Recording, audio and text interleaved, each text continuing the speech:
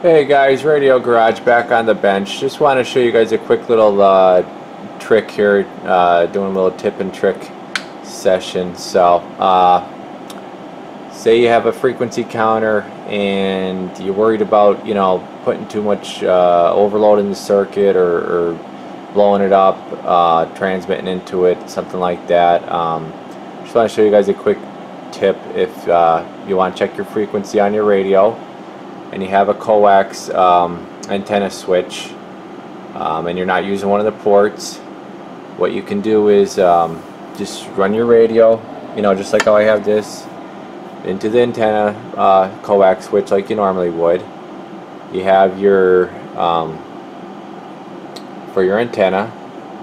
Now the port next to it, one or the other, run a BNC. I just have a coax adapter, a coax to 259 to BNC adapter. Run that right into your frequency counter, but don't turn it on to that one. Just put it on the one next to it. There's enough RF, stray RF, that's going to leak into here, and you're going to get yourself a readout. Perfectly safe. I'm going to transmit right into it. Okay. Here's the radio. I'm going to transmit right into it and it's going to show up on here. So here we go. And keying it up. 27205. Okay. You see what I'm doing? Keying the radio right into it.